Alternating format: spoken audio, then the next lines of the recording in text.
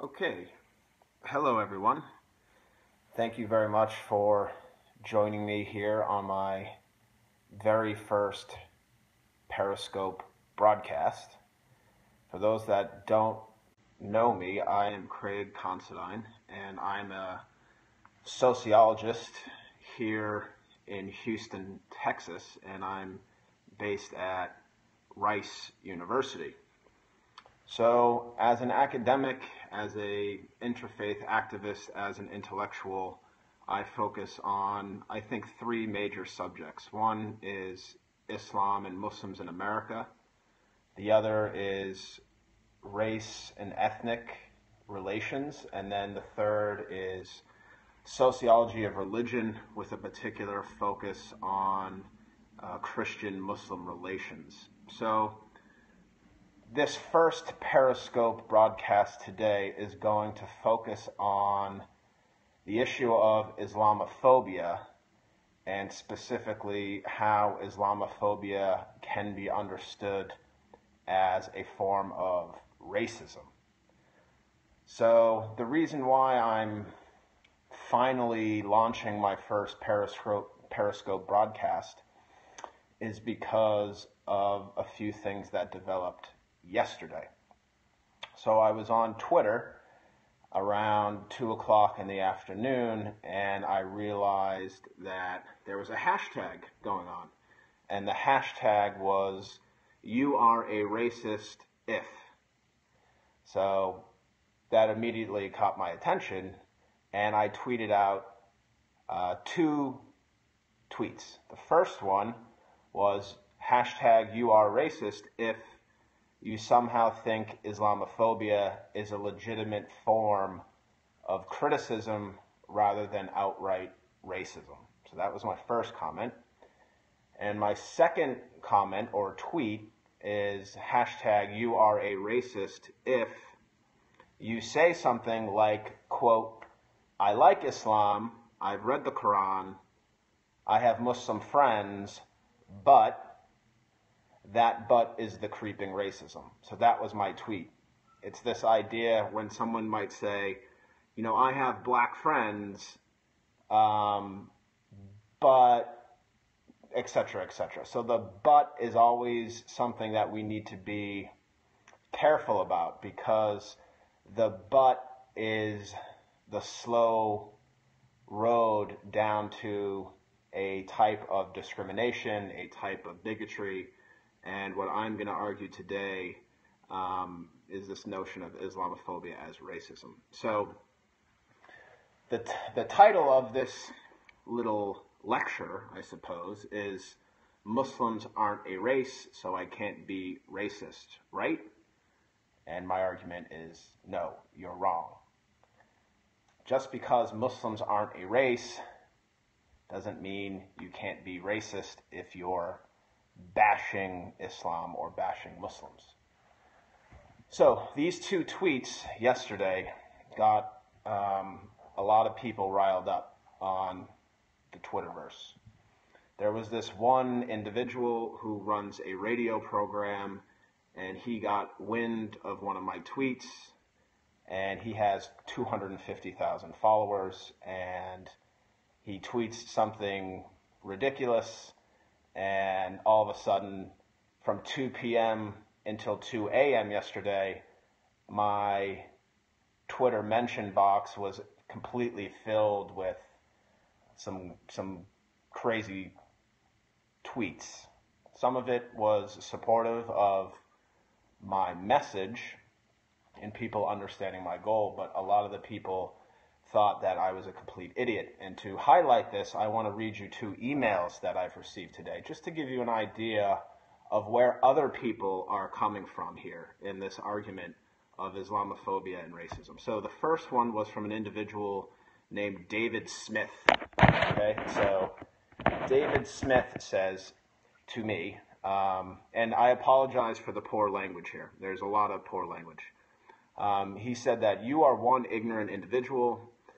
I just checked out your Twitter. I am amazed that a, quote, doctor can be so stupid. I pity the poor fuckers that you teach. they will walk out into the real world and realize Islam is a cancer. That's coming from David Smith, and that was an email that I received. Now, the second email that I received, the language is much worse. So put on your earmuffs if you have to. So this one reads, "Do the world a favor and kill yourself," in caps, kill yourself, exclamation point. "You're completely brain dead and sick in the head, you sick fuck, you filthy hypocrite racist. Muslim is not a race. You act as if white Muslims don't exist, making you the racist, brain dead asshole." This individual goes on and says, "Islamophobia does not exist, fucktard." He says Islam equals hate, death, violence, racism, women hate, Jew hate, gay hate, etc. And you fucking know it. He ends up by saying, and I'll wrap this up quickly, he said, "Stop sticking your fucktard head in the sand. I don't give a fuck about race, but I hate Muslims like everyone with a brain, not because of a race, but because of their sick fuck hate cult called religion, fucking fairy tales. What the fuck is wrong with you?"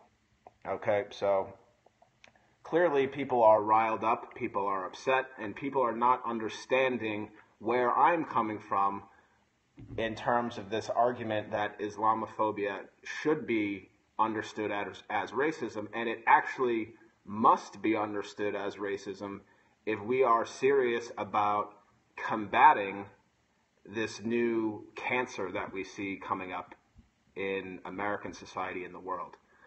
Okay, so that's a bit of background in terms of why I'm launching this first broadcast. Now, I'm going to give you an overview now of an article that I wrote a couple months ago for the Huffington Post, and this is going back to the title of this podcast, this broadcast. It's "Muslims Aren't a Race, so I Can't Be Racist, Right, Wrong." So what I'm trying to do here is to show you a different way of looking at not only the term Islamophobia, but also the terms race and racism. Okay, ultimately we need to move beyond this idea, this old idea that the term race is simply something connected to your biology or your genetics or the way you look. That's certainly an important part of it, but modern racism is more complex than that, okay? So when I tell people Islamophobia is racism, one of the first things that they say is absolute nonsense, right? As you can see through these emails that I received, and if you look at my Twitter page, you'll notice that people just aren't buying this argument. So the argument, people are saying Muslims are not a race, so how the hell can I even be racist, right? And then they go on and say you're an idiot and so on.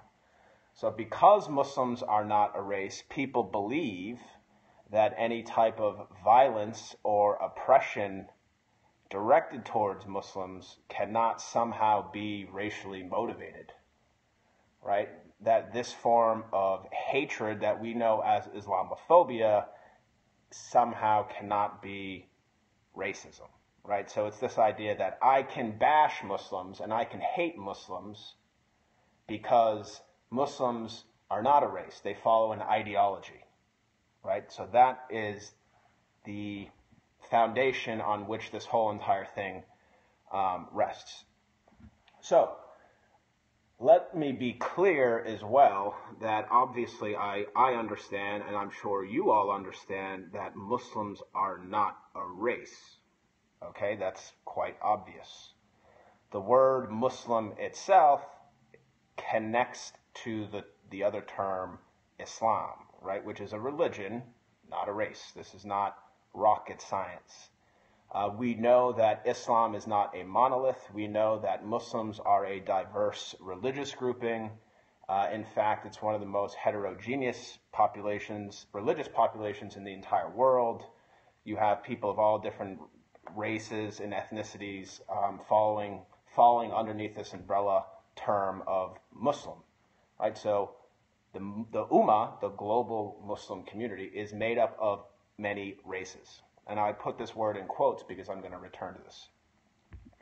Right? And then we also have this issue to push back against the Muslims are a race thing, is that you can also convert to Islam. Right? So some people are born into the faith, but some people are born white, some people are born black. Sometimes Islam is a choice, right? So you can convert to Islam, which also goes against this idea that Muslims are a race, and so on and so forth.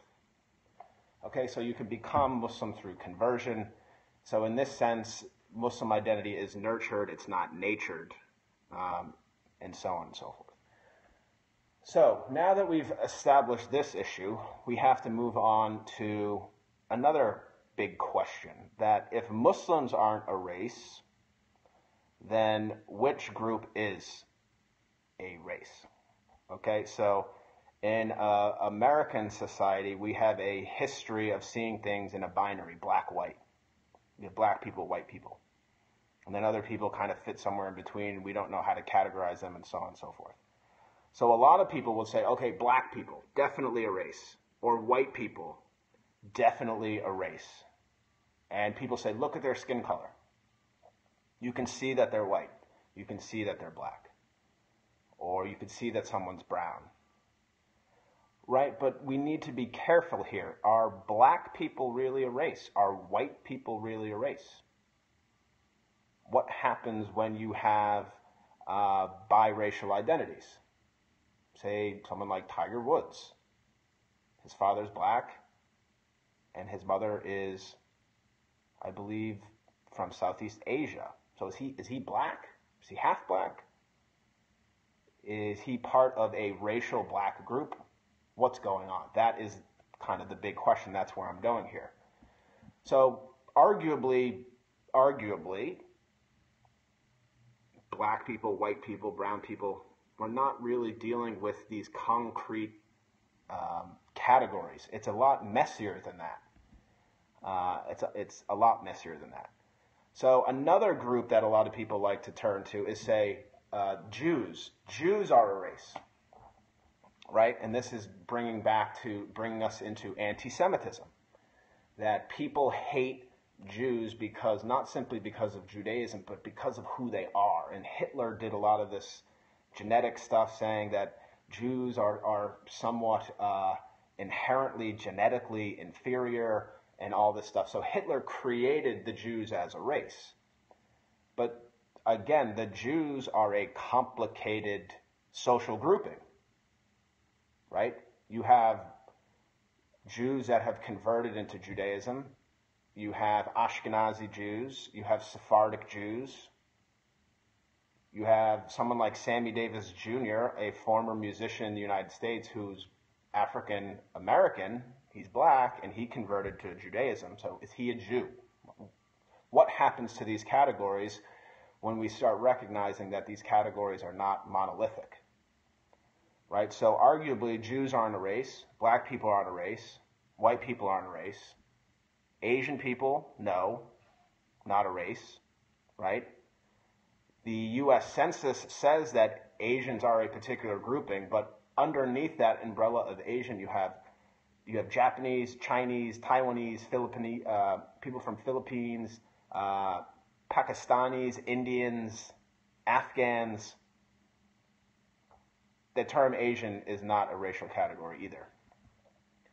Okay, so what does this all mean? We've just gone over a bunch of racial groupings. I think the important thing to take away here is, and go with me here with this argument, is that there's no such thing as race, traditionally understood, meaning skin color, genetics, biology, and so on and so forth. And this idea that there's no such thing as race has been proven by scientists in the 20th and increasingly in the 21st century.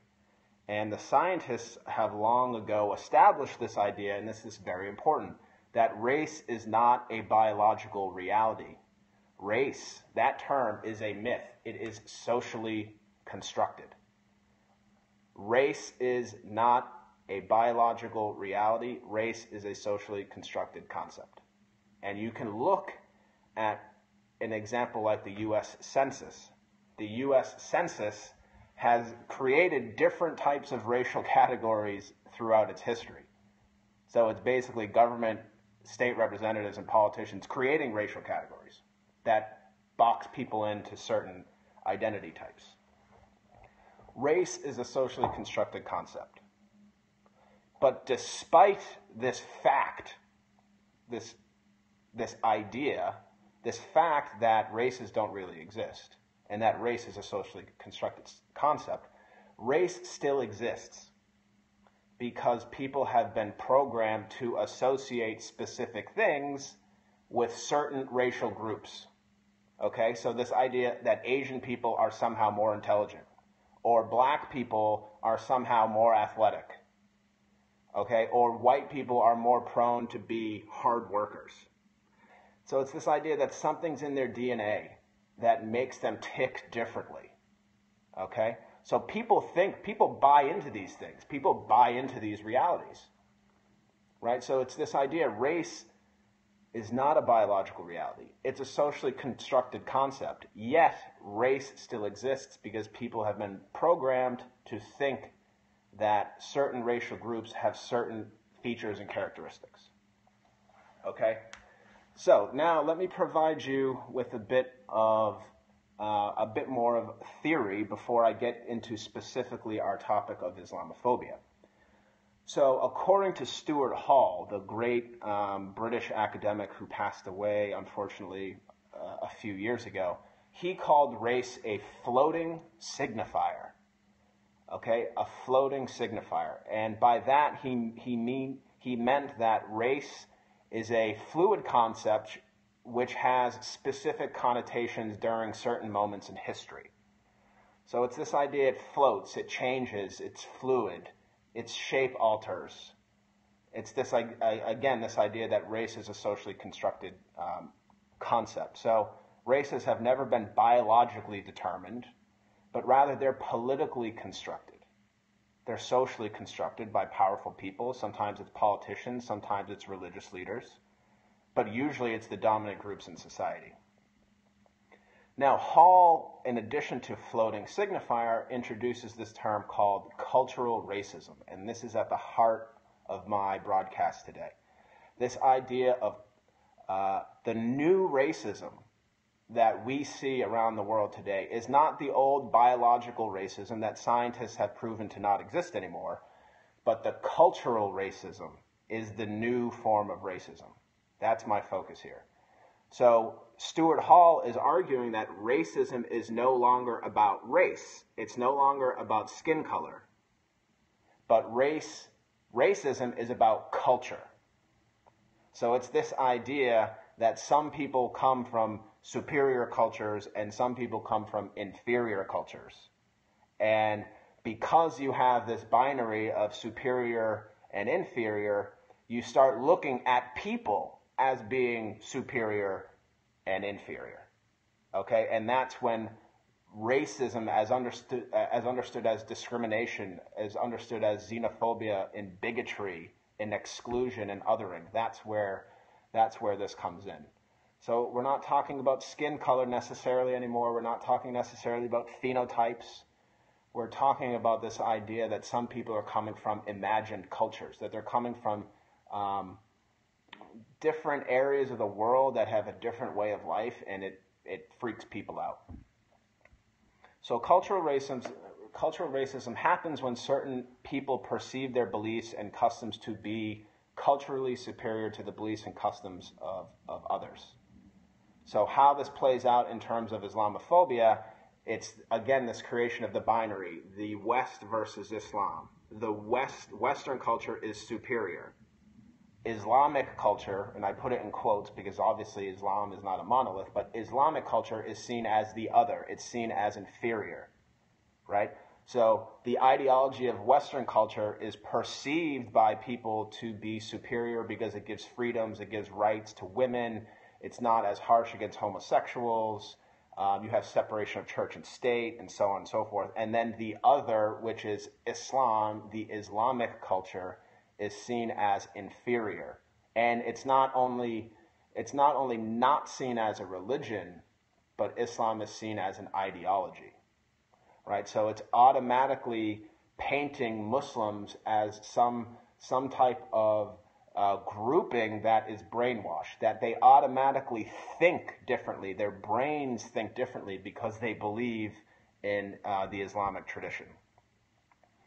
Now, in addition to Stuart Hall, you have Bobby Said. Bobby Said is another excellent academic, which I suggest you all read. And if you would like me to send you some of his documents, just send me an email. So Bobby Said is arguing, like I am, that Islamophobia is undoubtedly racism. And he's regarding it as a type, and this is a quote, a type of racism that takes up the white man's burden for the new American century. It is a humanitarian intervention. And he says that Islamophobia only wants to spread democracy, not to expropriate resources. It does not want to exterminate ignoble savages, only to domesticate unruly Muslims.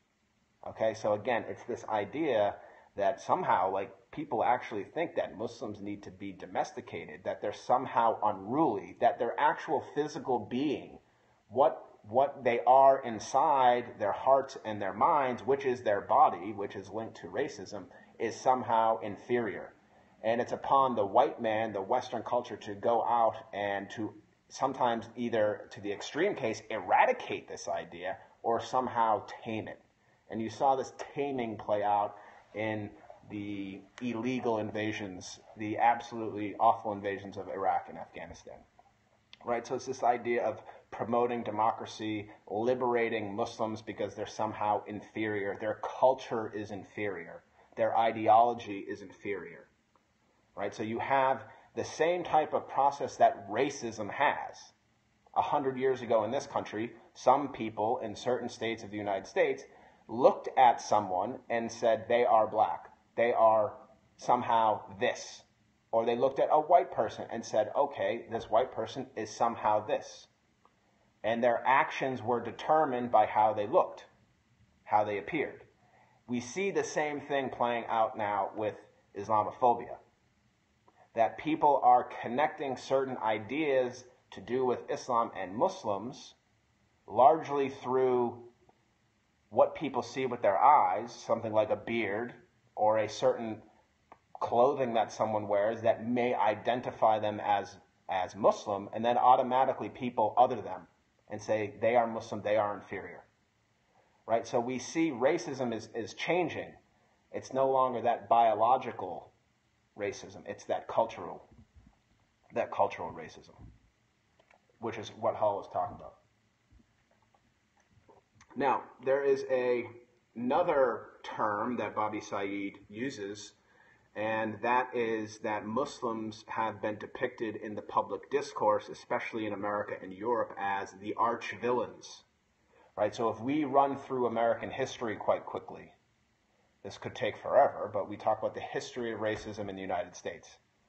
Okay, it started arguably with the Native Americans. They were seen as an inferior race, an inferior culture. Then it moved on to Catholics, and then it moved on to Jews and Hispanics and blacks, and now we have Muslims. Muslims are the arch villains, largely as a result from 9/11. Right? They became a lot more visible, and now they're the arch villains. In the 60s, you had the communists, and now you have the arch villains, which are the Muslims. And Said is arguing that this depiction in the public discourse of Muslims as arch villains creates racist anxieties in the minds of non-Muslim people. Okay? So a depiction like what a terrorist is. After 9/11, Osama bin Laden's face was everywhere. Okay? Look at the depiction of so-called terrorists, and I'm talking physical depiction of so-called terrorists in Hollywood movies and TV shows and so on and so forth. What does a terrorist generally look like? I would love to see some data on this, but largely probably going to be brown, probably going to have a Middle Eastern name, probably going to have a beard, probably going to be angry, probably going to be Arab. That's called playing off racist anxieties, right? So when people are traveling in airports, They see certain people fitting this depiction that has been created through the public discourse, right? Again, going back to this idea that race is a socially constructed concept. It doesn't necessarily have to be about biology. It's about how people look, how you categorize people into different cultures, and so on and so forth. Right? So Said, on top of this idea of the arch villain and the racist anxiety, also says that Islamophobia then or discrimination against Muslims is somehow justified as a rational response. Okay? So it's this idea that we have to be Islamophobic because they are trying to kill us. Muslims are trying to kill us, therefore we can discriminate against Muslims, or we can hate Islam. Right? And that's obviously problematic because it assumes that Islam is a monolith, which is one of the basic underlying principles of Islamophobia. Now, to be clear, there's really nothing rational about Islamophobia. To hate Islam, a religion, which can be interpreted thousands of different ways. There's nothing rational about hating Muslims. Because, one, it's ridiculous to really hate another human being. But again, Muslims are not a monolithic group. So to treat Muslims poorly is nothing short of racism. How could it be anything different? We've established the fact that the term race is a socially constructed concept. It has changed throughout history, that we are entering into a new period where race should be understood as a form of cultural racism, that people are discriminated against because of what they believe in, how they dress, what country they come from, what traditions they follow. So that is racism. It's that simple. Right? So if you give a woman a dirty look, and if that Muslim woman is wearing a hijab, and you give her a dirty look, I think that's racism. Because you are looking at someone's body, and you're looking at someone's preference and way of life, and you're saying that is backward, or that is inferior. To me, that is racism. Now, I'm almost done. I also want to say that, and I tell my students this all the time, Islamophobia is so real, and Islamophobia to me is so clearly racial and racist that even Sikhs have suffered the brunt of anti-Muslim sentiment. Okay? So, again, this goes to the idea of how do people look? What do people wear? That's what triggers the racist anxiety. So in 2015, in September, in the suburbs of Chicago, there was a man named Inderjeet Singh Mucker. And he was followed in his car. He was tailed by a man. Mr. Mucker got to a stoplight. The man pulled up in his car right next to Mucker's car, dragged Mucker out of the car, beat the crap out of him.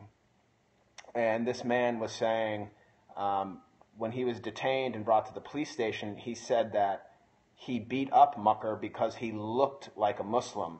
And he also called Mucker a terrorist, and he called him bin Laden. Okay? So this man, this criminal that beat up Mucker, had an idea in his head of what a Muslim looks like. He looked at Mucker's body, and he said he immediately categorized him, and then all of these ideas about the category of being Muslim came into being. You know, terrorism, 9/11, ISIS, blah, blah, blah, Sharia, blah, blah, blah. And then, boom, he acts on it. So this is interesting. Eduardo Bonilla Silva, another sociologist, basically is arguing that this cultural racism that I'm talking about is a racism without race. Right? We've established, and scientists have established the fact that this idea of race is not real. It's a fluid concept. It's always been used to categorize people, but human beings are a messy group of people. No one is pure. No one is solid, right? So we need to be very, very careful with how we look at this term racism, especially when that term race really doesn't really have any beef behind it outside of the fact that it exists because people think it exists. Okay, so the more we assume, to wrap this up, the more we assume that race is limited to just skin color, the less we are going to really be able to understand this contemporary form of racism that Muslims face at home and abroad. Okay, so I'll explain that again. The more we assume that race is limited only to skin color and that racism is limited to only skin color, the less we are going to be able to understand of this contemporary phenomena known as Islamophobia and the type of experiences that Muslims at home and abroad face. So now is really the time, and you can share this podcast, now is the time to push the boundary of our understanding of not only Islamophobia, but also racism. And I think we need to teach the youth especially, I don't know, starting maybe at 10 years old or in middle school, that Islamophobia is racism and it needs to be identified as such to actually fight it and to actually combat it. Because if we're actually saying that it's not a form of racism, then we're letting people who hate a particular group of people simply for their beliefs and the way they look, we're letting those people off the hook. And that's not good. And we can't be letting bigots and racists off the hook, ever. So I hope you enjoyed my first Periscope broadcast here. I hope to be doing this maybe once a week. For those who don't know me, I'm Craig Considine. I tweet at Craig, my first name Craig, Cons, C-O-N-S, and you can find me on Facebook, and I also blog at drcraigconsidinetcd.com. So please do follow me. I look forward to connecting with all of you. Hope you enjoyed the broadcast. Please do share it if you feel like it's worthy. Thank you and take care.